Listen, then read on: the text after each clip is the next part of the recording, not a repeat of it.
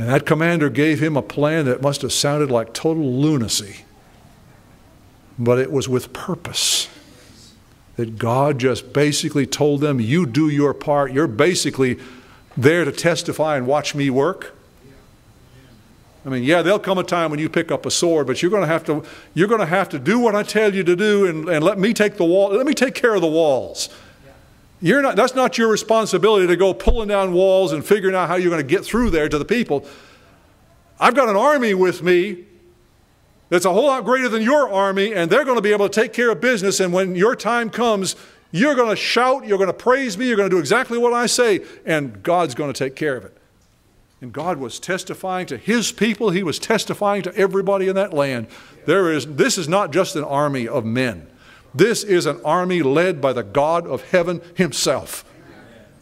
If we are less than that as individuals, if we are less than that as a church, then we are nothing. We are wandering in a wilderness. But we need this commander here. We need him in our lives. We need to bow to him. I mean, I'm talking about in the general corporate life of the church, but we're also in our individual lives. Most of us, in one way or another, are facing our own Jerichos. We know the way lies forward, but there it is, and there are the walls, and they look impenetrable.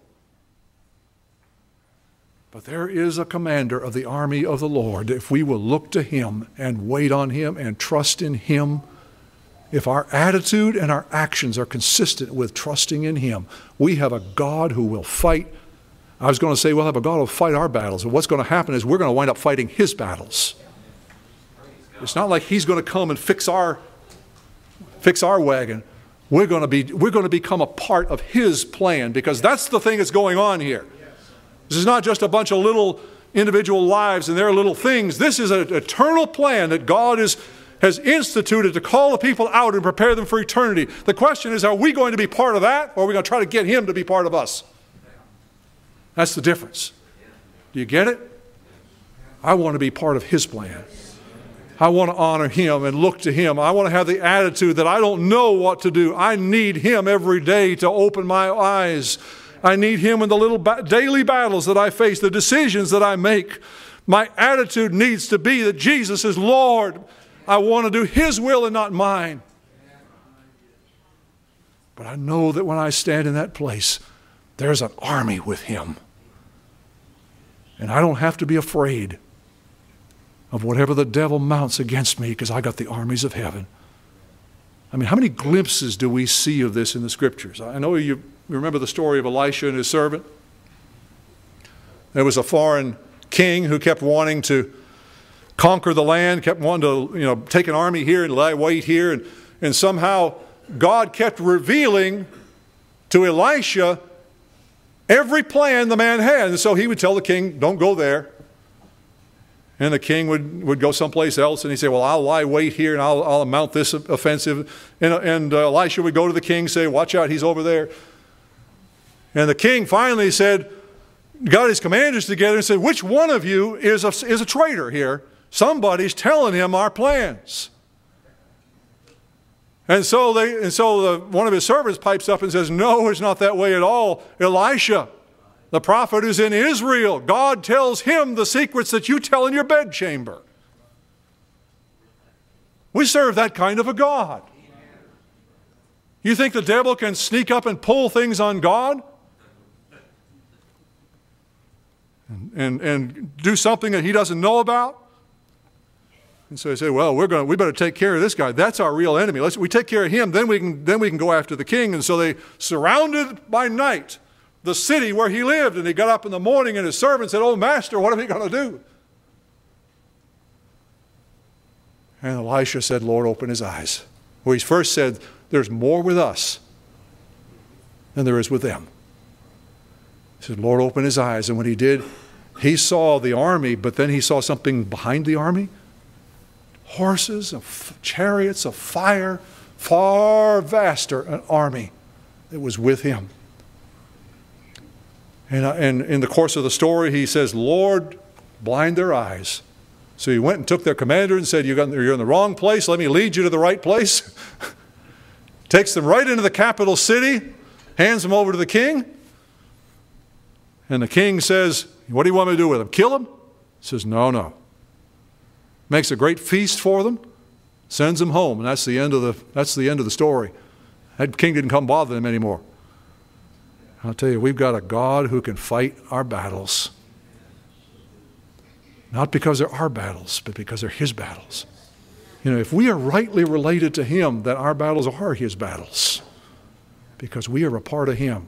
You go off on a business, a self-will, a course of self-will, that's not a good thing. You can see that in Jonah, can't you?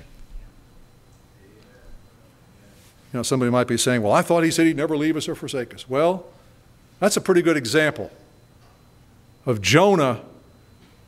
God told him to go and proclaim a warning of judgment to Nineveh.